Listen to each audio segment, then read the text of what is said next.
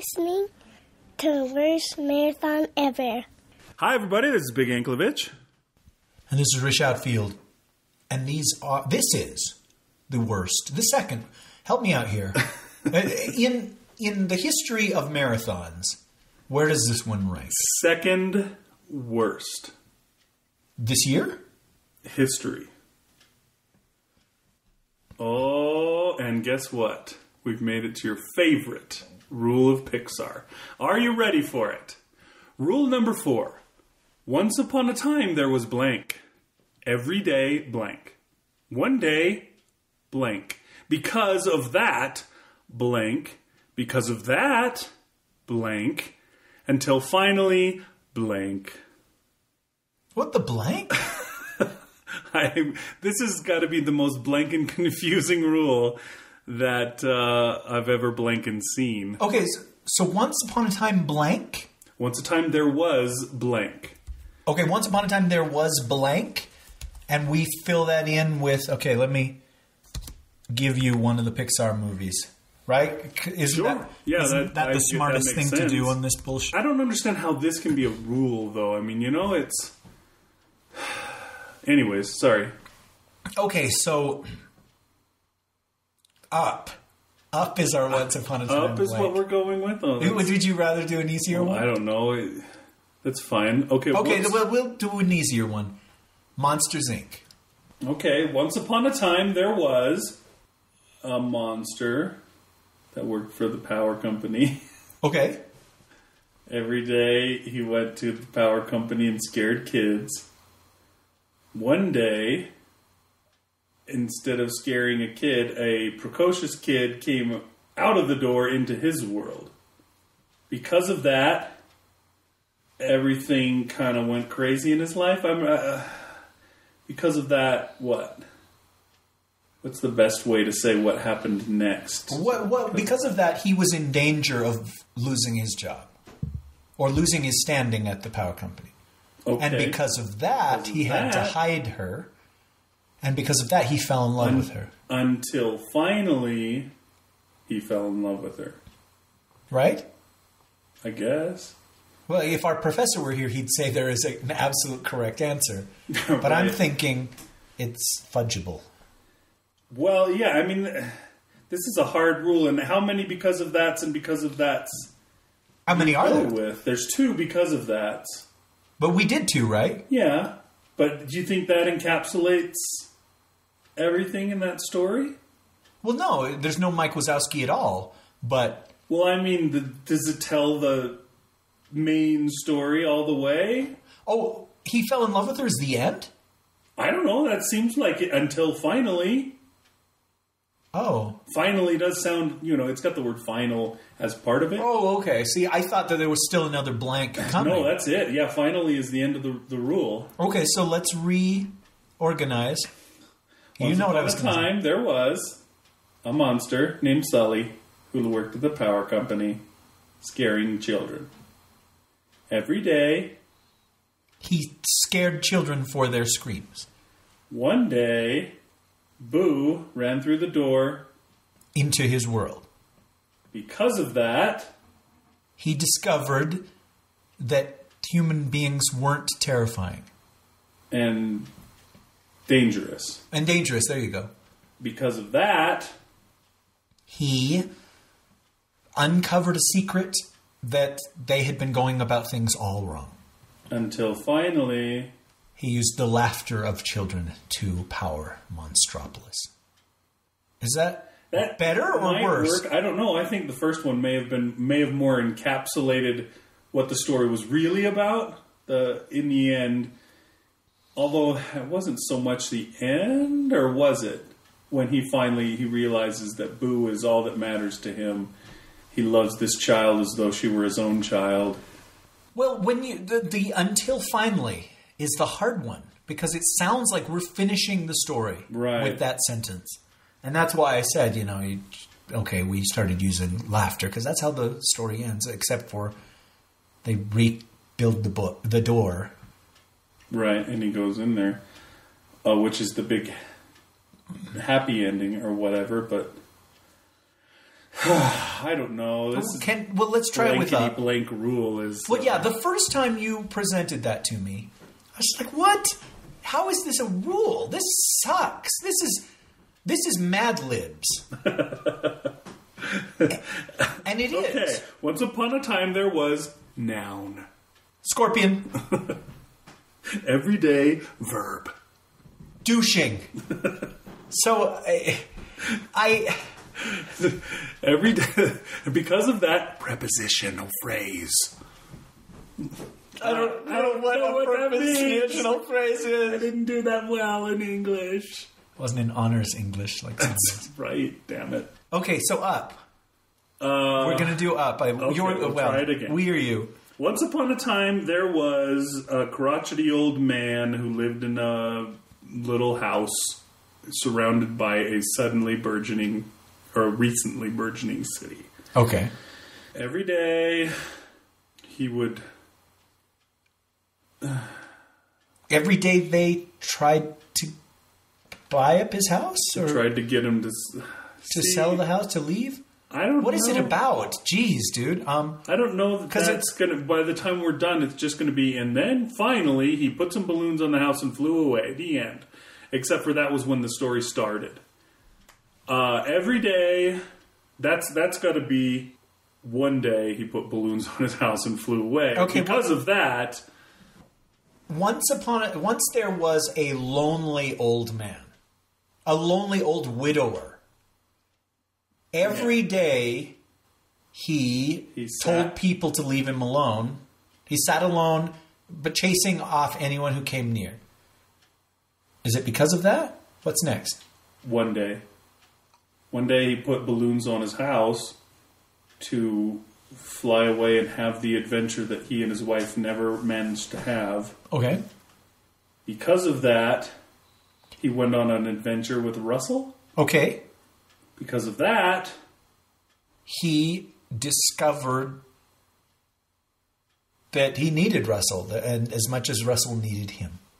Or he needed others, might be... Okay. The lesson, anyways, that he discovered, as opposed to just Russell.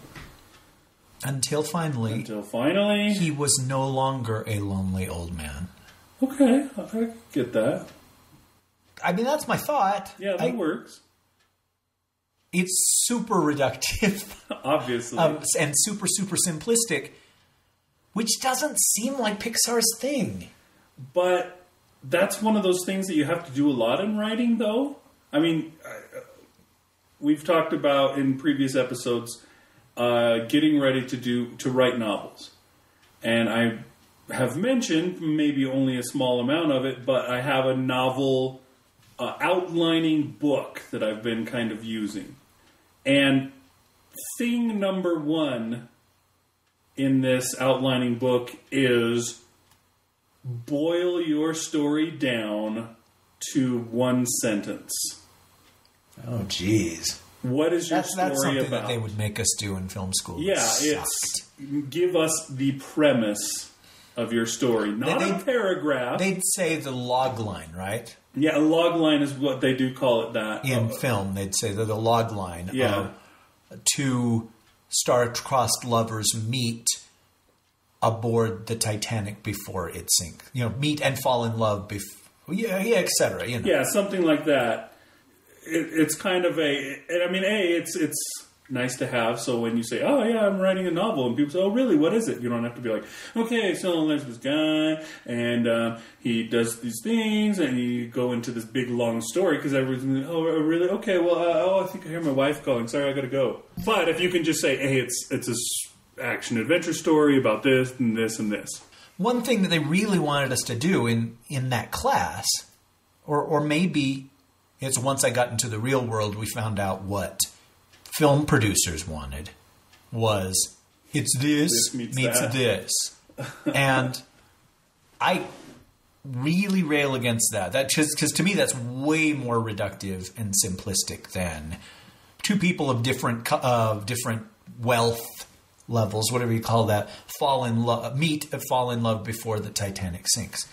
what's the word that I want? Classes. But to say Romeo and Juliet meets the Poseidon Adventure, which is that is what Titanic is. That's insulting. It is, but I guess it's the one good thing about it is you can tell people what your story is about by saying you're familiar with this and this. It's kind of like mixing the two of those together. You know these things, and now let's put them together. It's kind of like that. Nobody's saying that it's exactly like that, I would say, because nothing is. Well, is the Pixar rule, is that one sentence? All the thing with all the blanks? Yeah, it's a bunch of commas. Okay. This comma, then this. But I think that's an important thing, to boil your story all the way down to its absolute essence. And I don't know if using that is the best way to do it. If there's blank, then there's blank because of that blank. That's kind of sort of annoying. But boiling your story down to that one, not the log line that this meets this, but the one sentence premise. Okay, this is the heart of the story. Sorry to interrupt you. Give me the first part again, the first two blanks. Once upon a time, blank. Was it blank or once upon a time there was a? Probably there was. Once upon a time there was blank. Every day, blank. Okay. So the gauntlet. Give me that much of the gauntlet. Okay. The everyday part is not particularly interesting, but I guess it usually isn't. Well, but once upon a time, to do it, so. There was a pair of orphans, a brother and sister. Every day. Every day, they were in college. They went to class. That's pretty much it. Oh, see, I assumed that the sister was like 12 years old. Ramona was 12 or 13 years old or younger. So she's an adult. She is, yeah. Change it right now. Just barely. I could. Never mind. It's your novel. Do whatever you want. That would get me right into the awesome realm of YA fiction. But I never got the impression that they were anything other than kids. The brother seemed older, like he was 15 or 16, but the sister always seemed like really young. And maybe I should cut all of this part out. But no, it's fine. But they're both in college, and why? Basically, was that always your idea that they would be in college? Or? Yeah. Well, I want them to be out on their own without anybody that they could fall back on, kind of a thing. They're orphans to begin with, and they went through like foster care and stuff like that. And now they are both on their own and can rely on no one but themselves when this happens. God, that's basically my purpose of it. And I don't know if you remember the pictures that I showed you of them. They didn't look like 14. No, they didn't, but I still didn't realize that. Yeah, it's supposed to be just into adulthood on, relying on themselves, but not far into it, if you know what I'm saying. So okay. The sister, the younger one, Ramona, is 18 years old. Possibly even 17, but I would say 18. And then, the brother's 20. Okay.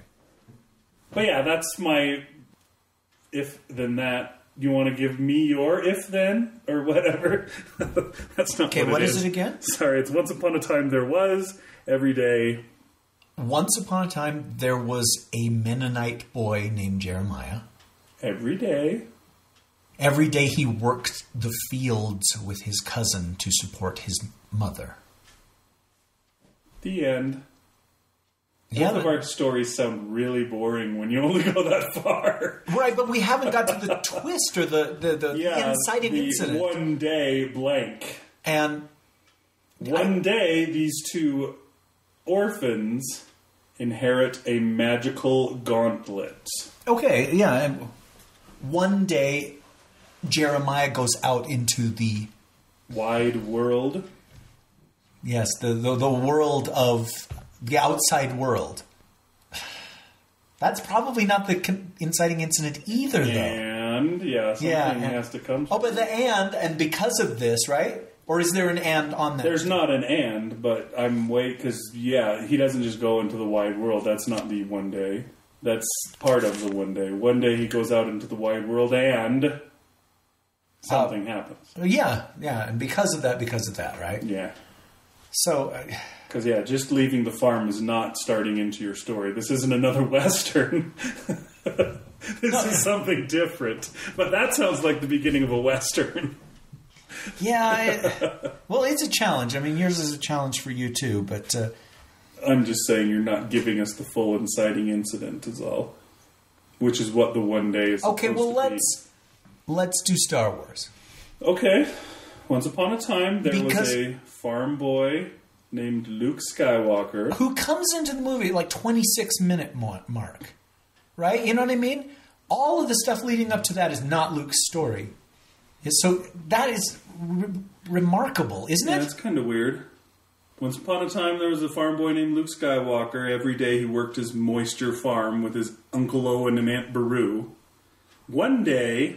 Although you could also say every day he dreamed of adventure and something beyond. Yeah, maybe that's what the everyday is. Go ahead, sorry. One day, 2 droids appear with a secret message from... Would that be the inciting incident? The droids showing up? Help me, Obi-Wan Kenobi, I think, is the inciting incident. For Luke, because there's a buttload of inciting incidents, right? Like just the Leia putting the plans into R2 But if we're looking at Luke's story, Luke is the main... is the story. Okay. Luke is the one who goes through this. And yes, he has friends along with him, but he's the one that blows up the Death Star at the end. But we always talked about the moment when Luke says, I want to become a Jedi like my father. I want to go with you to Alderaan, become a Jedi like my father. Right, that's why I stopped to say, is that the inciting incident? The droids arriving with the message that sets him on to this that's adventure? The call to adventure in the monomyth, right? Okay. The help me, Obi-Wan. You must come with me you must learn the ways of the Force. For you to come with me to Alderaan. That's the call to adventure, right? But in this Pixar rules thing, let's do it with there was a distress call or a secret message from a princess in danger, a kidnapped princess. Because of that, he left his planet to go attempt to rescue her. Because of that, the Rebel Alliance found out about the Empire's one weakness. Until finally... Luke himself was able to exploit that and destroy the Empire. Is that okay, or how would you like to do it? That is pretty good. I don't know. We've been going almost 20 minutes now. You're kidding me, on the blank one? This is the blankety blank rule that we figured would be the shorties, so I think we need to just let it lie. I think we've kind of got what it's all about, more or less. And I suppose if you want to comment about it and, let us know what we're missing if you're sitting there listening to your device going, no, you idiots! This is what they're saying! Why can't you get it? I honestly don't get it. If there's something else. If it's not what we've come up with, then I don't know what the hell this rule means. It's difficult. But we're going to call it there. We're going to put a fork in it and say it's done. So we'll see you tomorrow. I'm Big Anklevich. And I'm Rish Outfield. Go blank yourself. San Diego. That Gets My Goat is released under a Creative Commons Attribution, Non-Commercial, No Derivatives license, meaning share it with everyone, but don't sell it or change it.